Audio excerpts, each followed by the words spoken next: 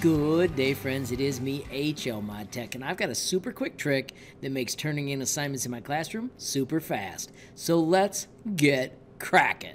So my friends, the first thing is a lot of times I have assignments that I want you to turn in to a Jamboard. You'll notice when we launch this Jamboard, you can see pictures that have been turned in by other students. You may have to go to the other page to see where they're done, but watch a new way I've got for us to create these. First, make sure that you're in your assignment, you've made it awesome, you've added the cool little flair that makes yours special, and then launch your snipping tool. When you hit new, find the coolest part you can capture.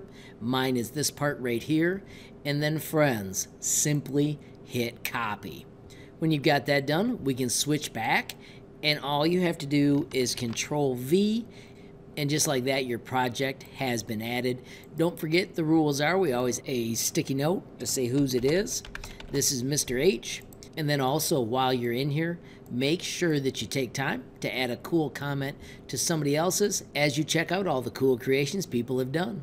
So that skill is really slick, and if anybody at Google is listening, I would love for Google Classroom would have the ability for us to paste screenshots in that easily as well. Saving it, uploading it is a whole extra step that I don't think we really need.